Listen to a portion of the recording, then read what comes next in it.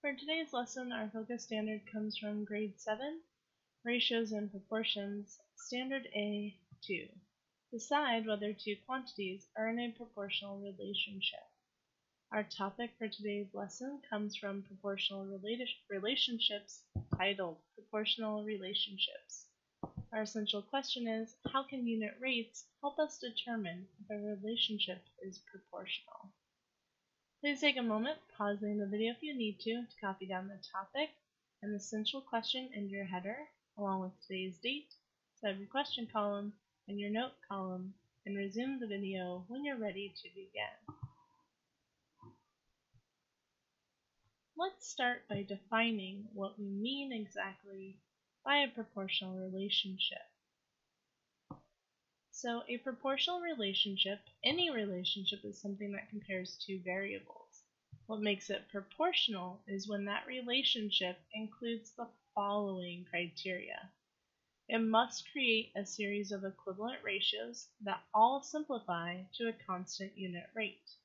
This is oftentimes referred to as a constant of proportionality. And both variables must start at 0. So let's examine our story problem for today to determine if we can use this criteria to decide whether or not the relationships are proportional. Elizabeth and Lars are prepping for a school walkathon fundraiser. The tables below show the data they collected at their last practice. Examining these tables for both Elizabeth and Lars, we can see that the variables we're looking at is the time in minutes compared to the distance measured in meters. Let's see what our first question is regarding this math story. Is Elizabeth and or Lars walking at a constant rate? So this will be talking about the first criteria of a proportional relationship. And if so, what is the unit rate in meters per minute?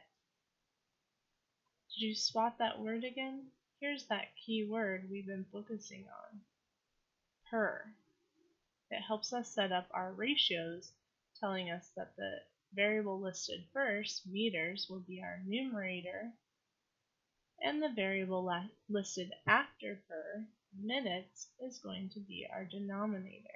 So to answer this question, let's add a row to our table to represent those ratios. So add a row where we're going to compare meters to minutes for each of the data points in their tables.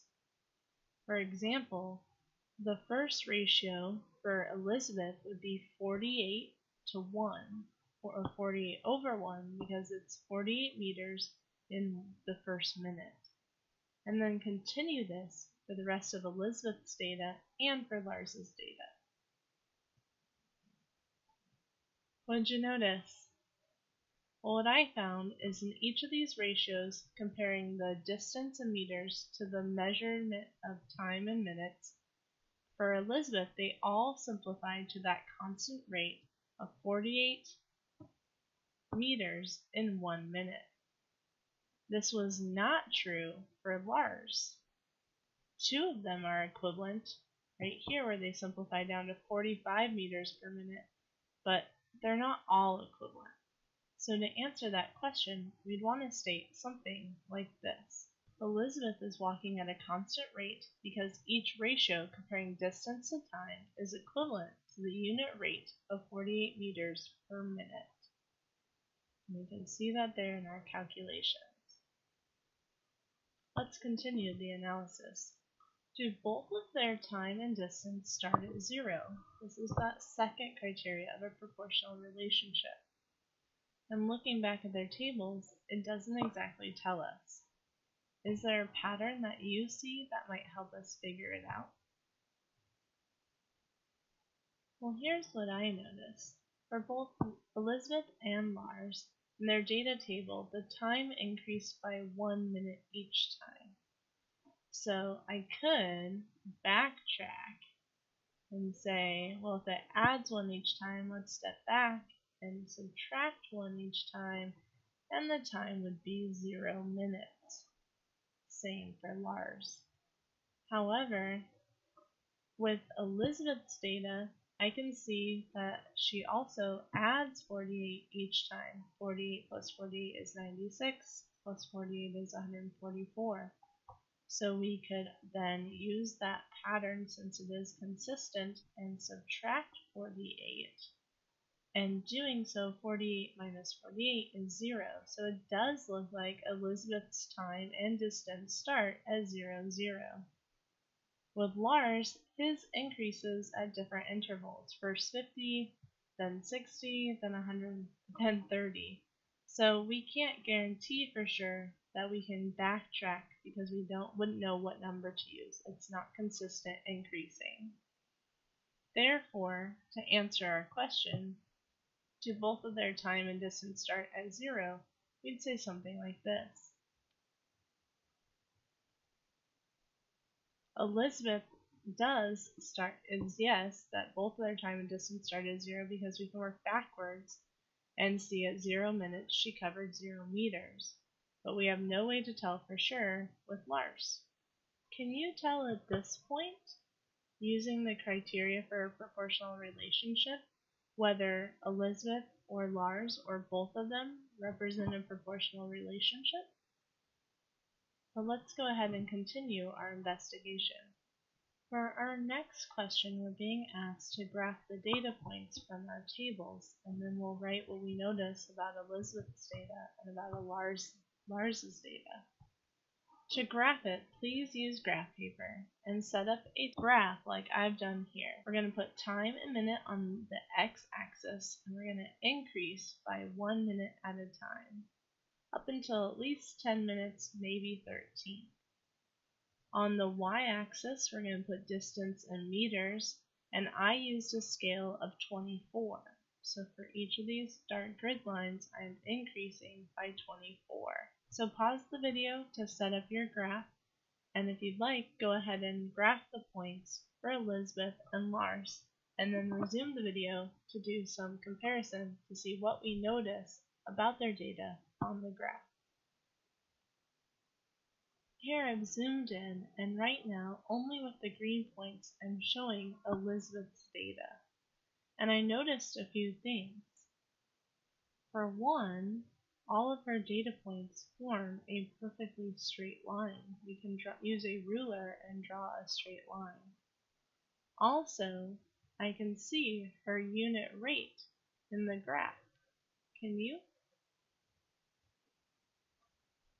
Notice that we can draw equivalent stair steps between each of our points, where it increases 48 for the y variable of distance, 48 meters increase for every 1 minute increase in time.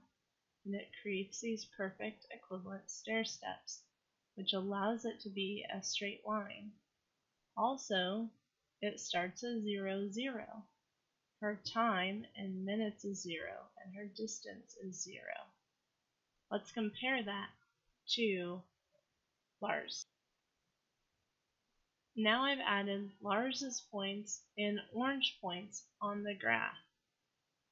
If you tried to draw stairs, you would notice between each point that they're not equivalent. They're different sizes.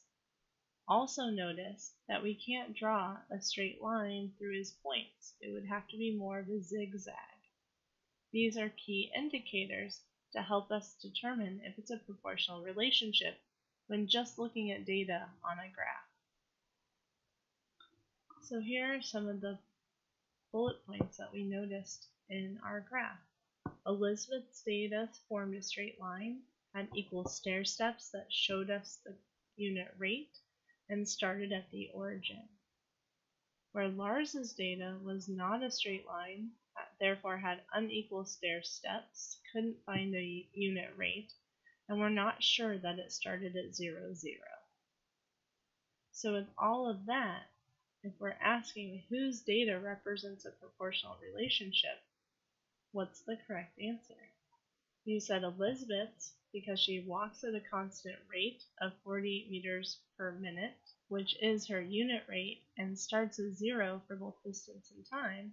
I'd agree with you. And that concludes our video on proportional relationships for today.